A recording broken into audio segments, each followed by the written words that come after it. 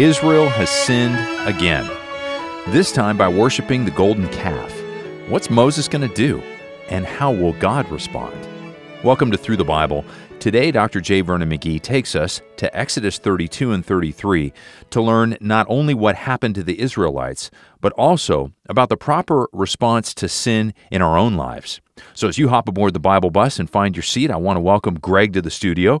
So Greg, did you happen to bring more Why I Love the Bible videos? Because, I really honestly can't get enough of those. They're so cool. Yeah, I did, because they keep coming in, Steve. And for months now, we've been sharing these videos and sometimes the audio of the video. You can find them all on ttb.org/love. And the simple question is, why I love the Bible, or I'm answering that question. You've done a video. I've done a video. I think mine was a few seconds longer than yours. Yep. Which is pretty much in par with our, personalities. Yep. But we are so excited. And we've got a couple of great heartfelt ones today. One with an answer that you and I may not have thought of before. So let's listen to this first one from Melissa. I love the Bible because I can trust it to tell me the truth.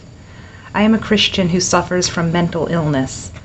I cannot always trust my mind or emotions, but I can still know the truth because the Bible tells me so. I know there are other believers like me, and maybe you will see this video. The Bible is a firm foundation when everything else around us feels like it's shifting. Well, thank you, Melissa, for that vulnerable and also important message to us all. Yeah, Steve, I think Melissa's willingness to be transparent about her struggles is an encouragement that we all have struggles, and we all have weaknesses and challenges in our lives. And I love how she says that God's Word is our measuring stick to see if we're on the right track. And Dr. McGee often talks about the parables, and the plumb line and the ruler and the benchmarks. So we really appreciate that. Now, here's one from a gentleman we know. He sent us some cool videos in the past. Yes, our good friend Tom. That's right. Let's hear what Tom has to say. Why I love the Bible. Because I'd be completely lost without it. I've got this old Bible from Through the Bible Radio all taped up. Still works. And hey, without it, where would I be? I'd have no answers. I'd not know what to say to people. That's why I love the Bible. Because God gave it to me, and I can give it to others. We love you, Tom. Thank you so much. You always makes us smile, and I hope we're all like Tom as we move through our lives. He just has so much love and energy. I love that beat up old Bible. That's a great.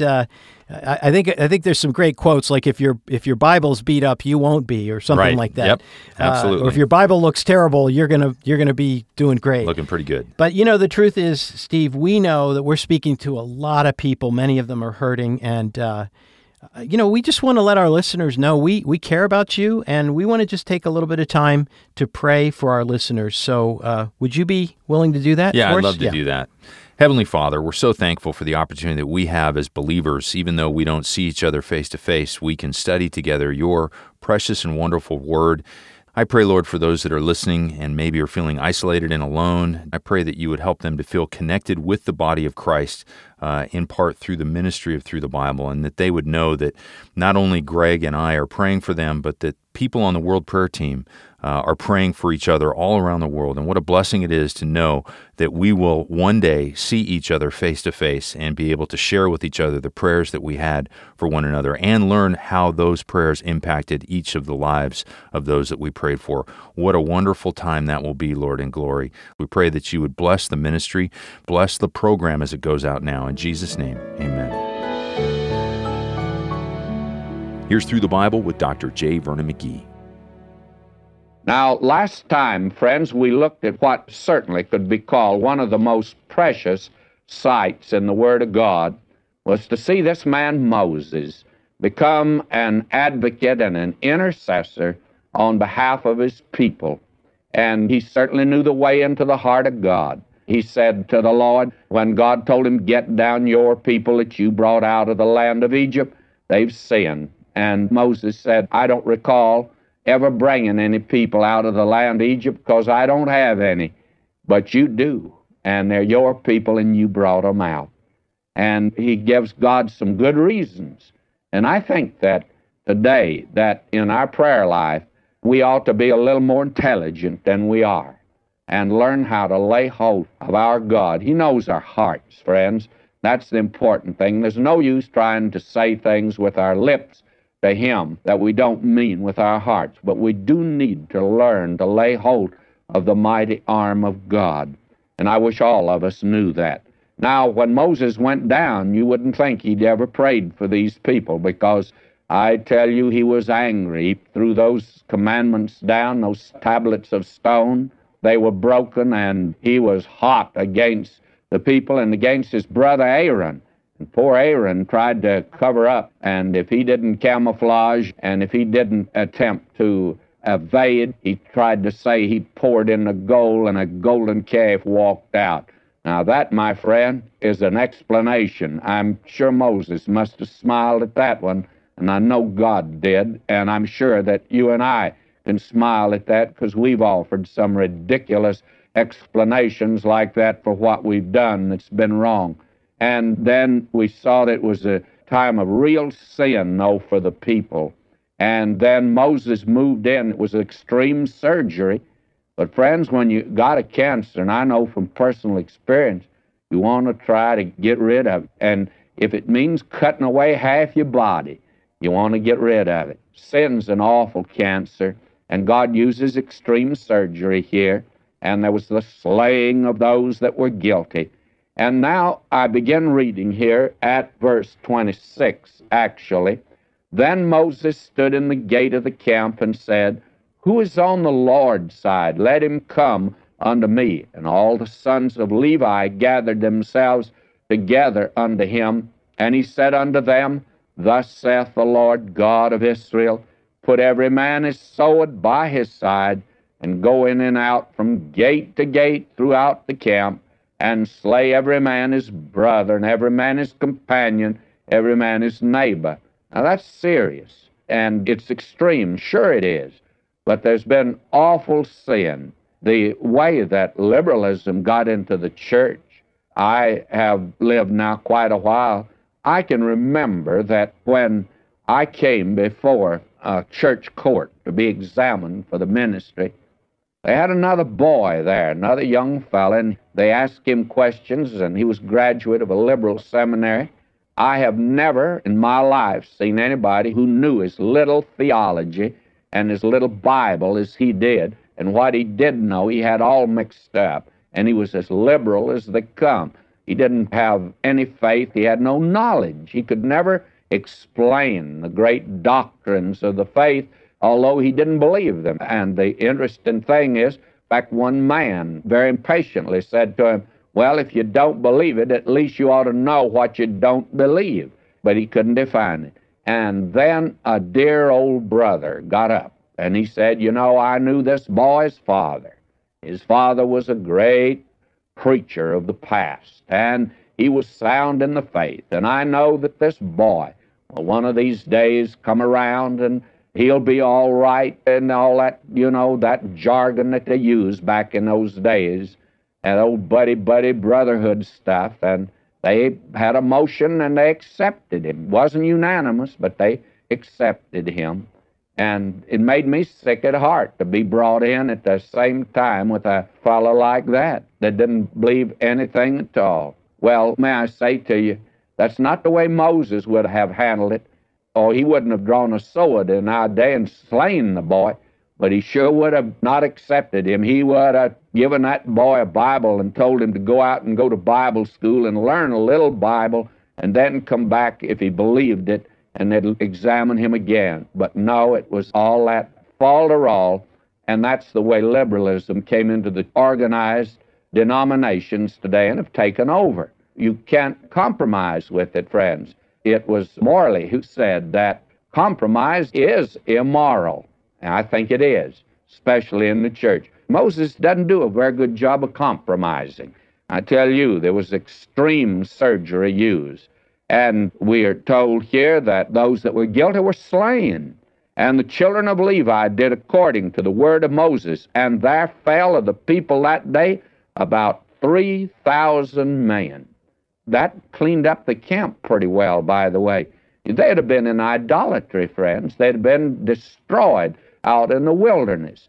Now, a great many people are apt to say, my, it was so terrible and brutal and all that. Well, let's look at it this way. Is it best to cut out the cancer here and save the person or save the nation? Think of the women and the children and the young men and the old men that were there that were not guilty. And had they permitted these men, who apparently are in charge now, they had taken over, what would have happened? Why, that entire nation would never have entered the promised land. They'd gone into idolatry now. They would have been absolutely destroyed as a nation. And that, of course, is what's happened in the church in many places. I've seen church after church, friends, lose its importance, its influence, and become practically nil because of the fact liberalism got in. We today are soft, and we're sentimental, and we're silly. Fact of the matter is we're stupid in the way that we are handling evil. And the reason that we are having lawlessness in this land is because that we have not only soft-hearted judges, but they're soft-headed judges. My friend, the law is to be enforced.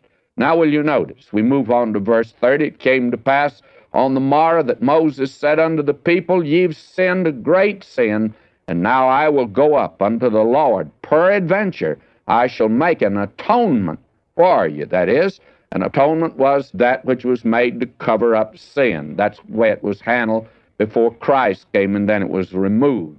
Now, verse 31 is actually another reason that Moses gives to God for him not destroying the people, but taking them up into the promised land. We saw 3 last time. Now here is the 4th. And Moses returned unto the Lord and said, Oh, this people have sinned a great sin, and have made them gods of gold. What is that? Confession. If you want to get along with God, you will have to agree with him about sin. Sin is sin, and it must be confessed. And I don't care who it is, and these are God's people. And Moses goes up and said, We've sinned. This people have sinned. It's a great sin. They've made gods of gold, and he spelled out the sin. And I think that's the thing we ought to do when we confess our sins. Spell it out before God. Now listen to Moses. Verse 32, Yet now if thou wilt forgive their sin. I don't know what Moses was going to say after that, because now he changes his tack, and listen to him. And if not, blot me, I pray thee, out of thy book which thou hast written. And Moses said, I take my place with the people. I identify myself with them. And if you intend to blot them out, blot me out. You remember, God told him, I can make good my covenant to Abraham, Isaac, and Jacob by just simply making a nation from you. Moses said, no, I identify myself with the people. If you don't intend to bring them into the land, then blot me out with them. Now notice, this is what moves the heart of God, that moves the hand of God. And the Lord said unto Moses, Whosoever hath sinned against me, him will I blot out of my book. God deals individually and personally with sin. Verse 34, Therefore now go, lead the people unto the place of which I have spoken unto thee. Behold, mine angel shall go before thee. Nevertheless, in the day when I visit, I will visit their sin upon them. Now God says I'll deal with it personally. And I will take the people up, though. I'll take those up that have not sinned. And my angel will go with me. Now the angel of the Lord in the Old Testament, we said, is the visible presence of Christ, the pre-incarnate Christ. The angel of the Lord always reveals the presence of deity, God appearing to man. Now, will you notice as we come now to chapter 33, And the Lord said unto Moses, Depart and go up hence, thou and the people which thou hast brought up out of the land of Egypt, unto the land which I swear unto Abraham, to Isaac, and to Jacob, saying, Unto thy seed will I give it, and I will send an angel before thee. Now this is the angel of the Lord. And I will drive out the Canaanite, the Amorite, the Hittite, the Perizzite, the Hivite, and the Jebusite, and the Electrite. All of them are going to be driven out, you see. Now, will you notice, he's now preparing them to enter the land, and we'll see them resume the wilderness march in the book of Numbers. Actually, the book of Leviticus is the continuation of the instructions for the service of the tabernacle, which now we'll see them begin to set up. They're building it now, and it will be set up, and it'll be the place where they will worship. Verse 3, God says, I am taking you into this land, unto a land flowing with milk and honey. For I will not go up in the midst of thee, for thou art a stiff-necked people, lest I consume thee in the way. Now, actually, to say God dwelt with them, or dwelt in the tabernacle, is not quite accurate, of course, to say that. God never has occupied a building. That is always a pagan heathen notion. That's where he met with them. Or, let me turn that around, that's where they approached God in God's method. And that's actually what the tabernacle teaches, approach to God. And it all, as we've said, reveals Christ and the way that we approach God today. It's given to us in picture form.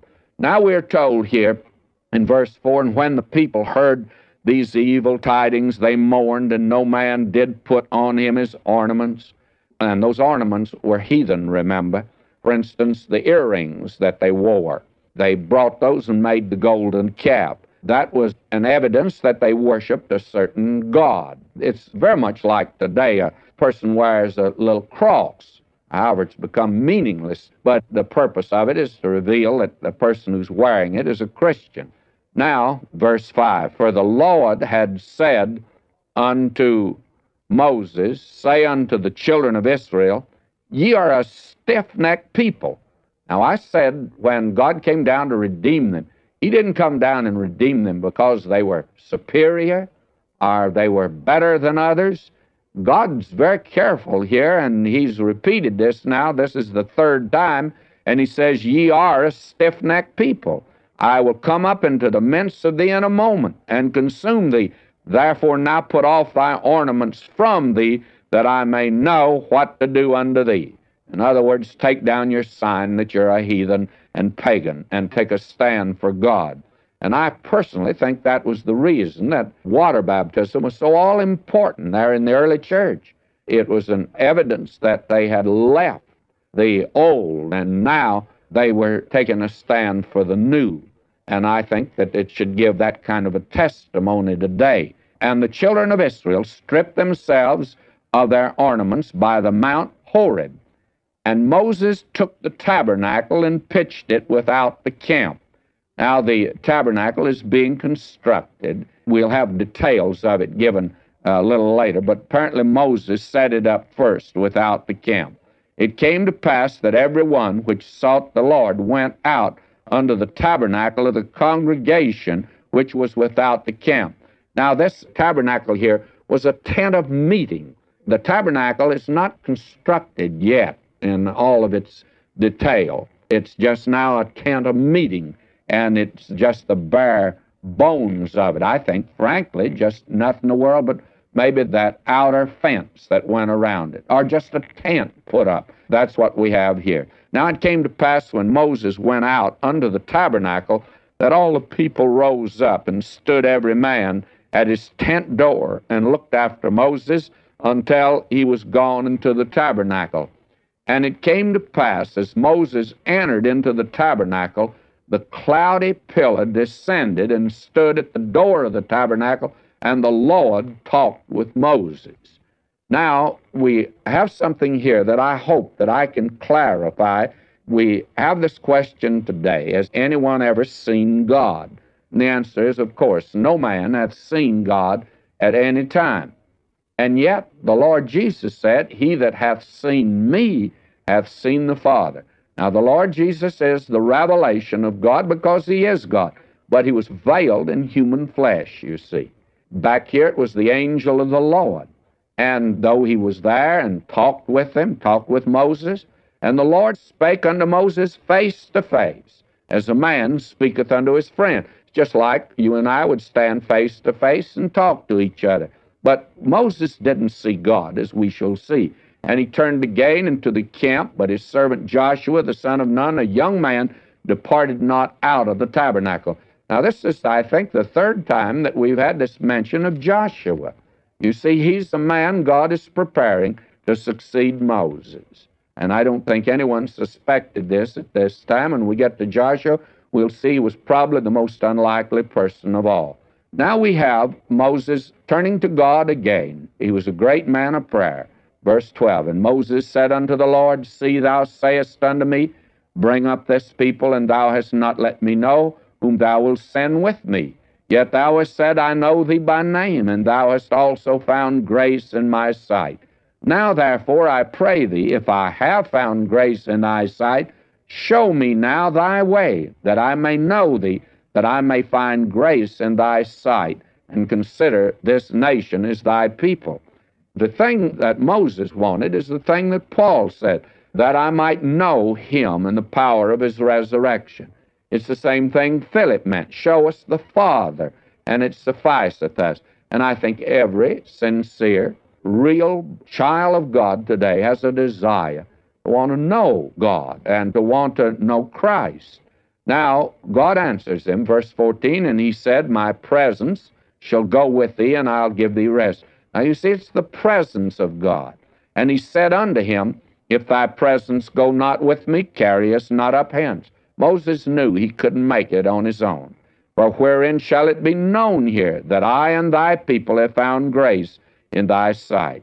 Is it not in that thou goest with us? So shall we be separated, I and thy people, from all the people that are upon the face of the earth. That's important to notice. God made them a peculiar people for a very definite reason, as the church is to be a peculiar people today.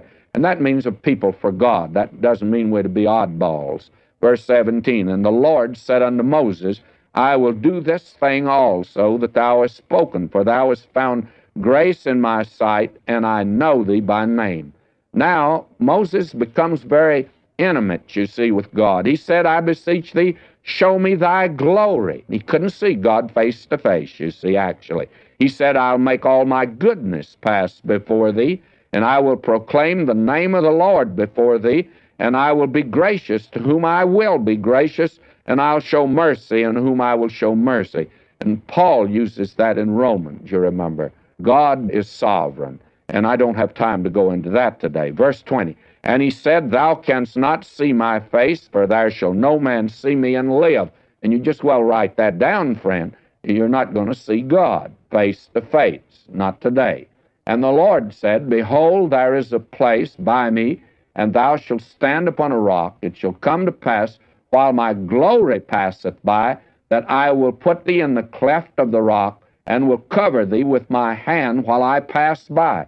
And I will take away mine hand, and thou shalt see my back parts. That's been an unfortunate translation. What they would see, a representation of God. Because God is a spirit. They that worship him must worship him in spirit and in truth. But God says, But my face shall not be seen. That is only a representation of God. Now, the glory, the Shekinah glory, was that. You remember the Lord Jesus said that when he came the second time, that would be the sign of the Son of Man in heaven. I think that sign is the Shekinah glory. I'm of the opinion that that's what it will be. But in that day, God's glory was revealed. Now, when Christ came, he took upon himself human flesh, and when he did, the glory was not there, you see. It was not there when he came. He took a very humble place, but he was God, you see. And therefore, that's the reason he could say, He that hath seen me hath seen the Father. Now, you and I today are not going to see God. We're going to see the Lord Jesus Christ. And he will be in human form, because that's what he took when he was down here. And he today is in a glorified body. And we shall be like him.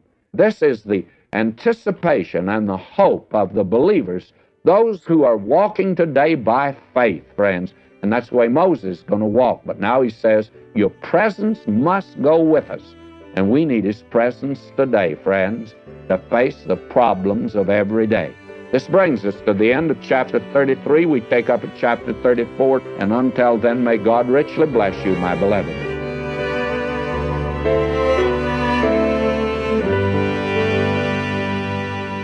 If you've been going it alone, why don't you check out Dr. McGee's free digital booklet on Romans chapter 8. It's called Living the Christian Life God's Way, and it's available at ttb.org, or you can call us at 1-800-65-BIBLE for help in finding it. Well, I'm Steve Schwetz, and as always, I'll meet you back here on Monday as we make our way through the Bible. Jesus made it all to Him I owe.